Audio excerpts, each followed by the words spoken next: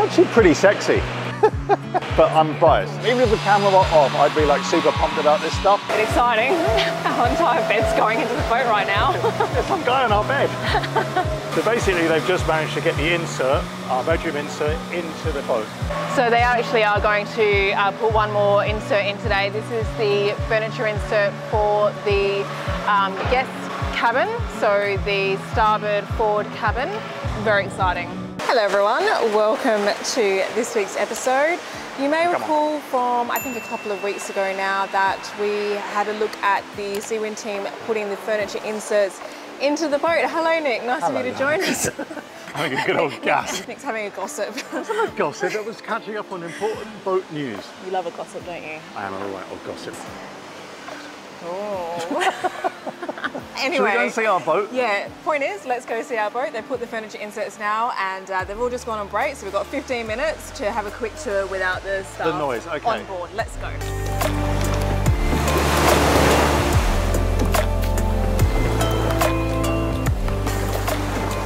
We good? Yeah. All right, let's get on. Just be careful here. So a question asked by one of our patrons, Sandy Ladd, about the furniture and the inserts and how they are put into the hull and how they are bonded in. So actually, I wasn't just gossiping, I actually went to talk to James and asked... Not just gossiping. Not just gossiping. I went to talk to James and said, how are they put in? Are they glassed, are they glued, or are they glued and glassed? And he said it depends on the furniture insert. What he said is that because the bulkheads are so structural, there are like so many layers of glassing on both sides of those bulkheads, there is no structural component to the furniture inserts. They form none of the superstructure apart from actually just to give you a space in which to live. So he said that in this case, there are some glassed parts, but most of them are glued because it doesn't affect the stiffness or the rigidity of the boat. Okay. So you will see that some parts, especially with this main bulkhead here, this little bulkhead, that will be glassed in, but everything else will be glued in. All right, well let's go and have a little quick tour. Right, so let me just walk you through. So this starboard aft cabin, again, the engines are going in, I think, the beginning of next week. So this is the last time they're going to get all this bit done. There is one further insert to go in, and that is going to go in on Saturday. So it's Thursday today, that's going in 2 days' time. We will be here to film that. What is that? Is that the... I can't remember which... I think it might be the heads? Yes, yeah, the heads. That's the last insert to go in. So that's being done. So this has all been put in, trimmed into place, and now you can see that these inserts are being bonded together. So there's a bonding line there. I'm obviously stood here, helm seat, moving forward. This is galley, and now looking over here, we've got the corridor between the aft cabin and the fore cabin on starboard. Also, this is where the heads is going to go. So the last insert is going to be the starboard side guest heads. Inserts 4, aft, already fitted. We'll go and have a look and see what they've done there. Just follow me forward, Therese. Be careful, the water tank is there. So as you can see here, this insert is now complete. So everything is in. It is all been polished and faired, and this brown paper and that blue kind of like peelable varnish has been put in, and that now means that that is complete. So the brown paper is just to protect literally just to protect everything. Yeah. That's done. Let's just move slightly to port. Now that these inserts are in and you've got both port and starboard insert in place, you can see exactly how big this locker is. Now this locker has a divider that you can, I believe, take in and out. I would say that that locker is 6 foot by 4 foot. It's crazy, isn't it? And it's a massive, So we can take the divider in and out, so we can create one big locker or two small lockers? I think so. We'll confirm. We will confirm. So there's one big locker there, and I mean that's 6 foot by 4 foot. Now we can see things that are important I want to show you this week. Our bed is in place, our bed head. So we've got the port side cabin insert in place, bonded in. Also, if you look how the superstructure curves around, and it's important that when we saw this whole furniture insert like going from being laminated to coming out of the mold and then trying in last week and now in place, you can see how important that last part is. So it's kind of like ziggity zaggity when you see it like out of the boat, but look how much that forms a bulkhead. Yeah. So that is why, refer back to the thickness of the foam core in that part of the furniture insert, because that now is structural. And so what you've got, and you can see so clearly. they'll glass that part in, surely? Yes, walk with me and we'll take a walk through. Careful, babe.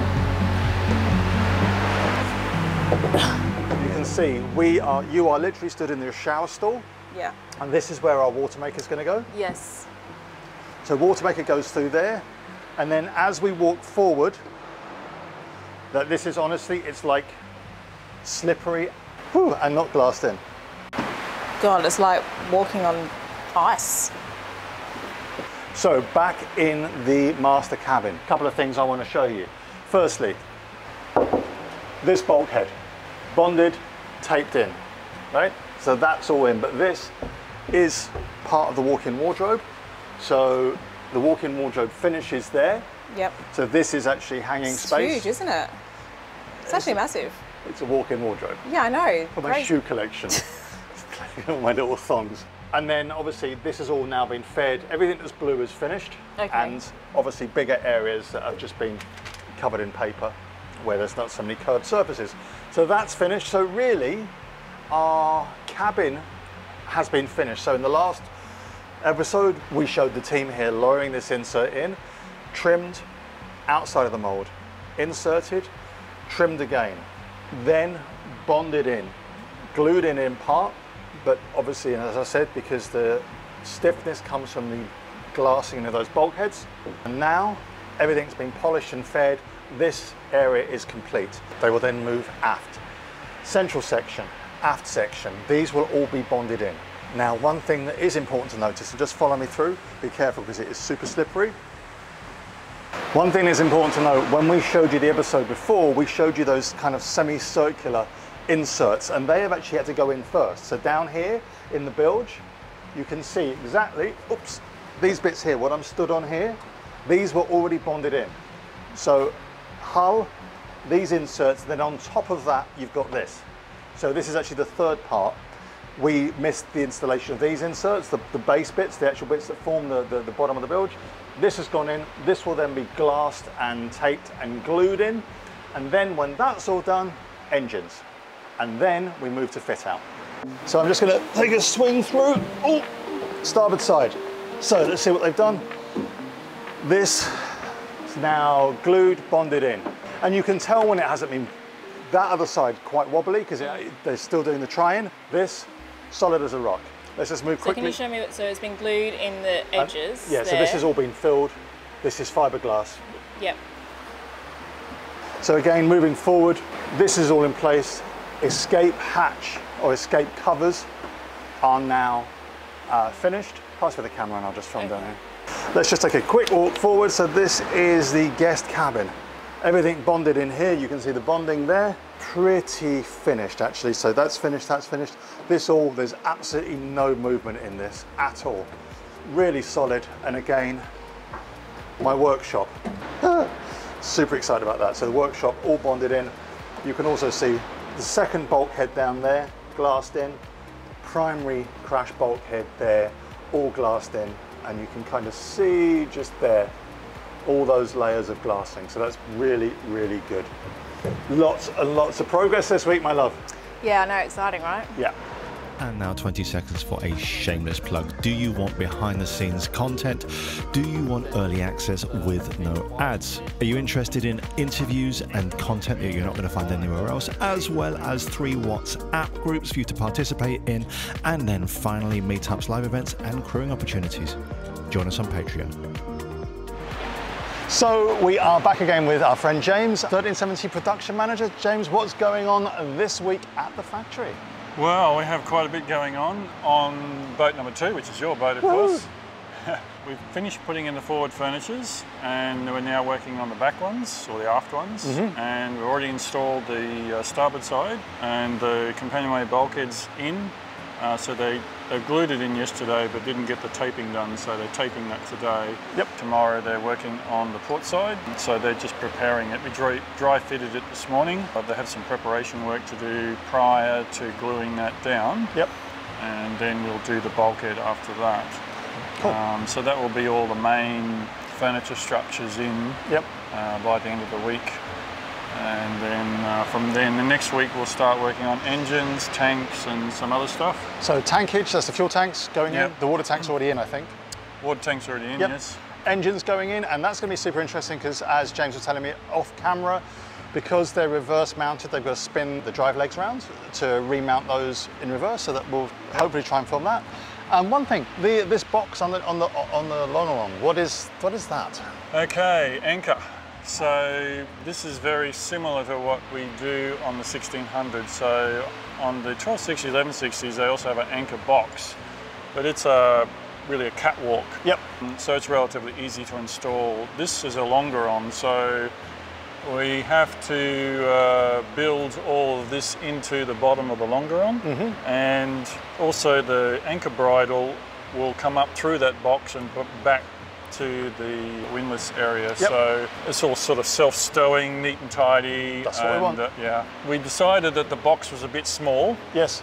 So we just extended the one a bit bigger because we found with the 1600 that having a bit more space in there was nice when you put your hand down there to pull up those bridles and connect it onto the chain. So it looked good in the model, but when we saw it in real life, we thought, I think this should be a bit bigger. Dreams and reality. Yeah. And so really, once the furniture's all in and once the inserts are all in and the engines are in, I guess, and I'm not trying to put words into your head, is that the end of that kind of like whole process of like initial build and now you go to fit out, or does... Yeah, so that's kind of the first step of getting all those structures in. So now we're into the more fit out type stuff, you know, plumbing and electrical, sort of pumps and hardware and stuff, preparation for...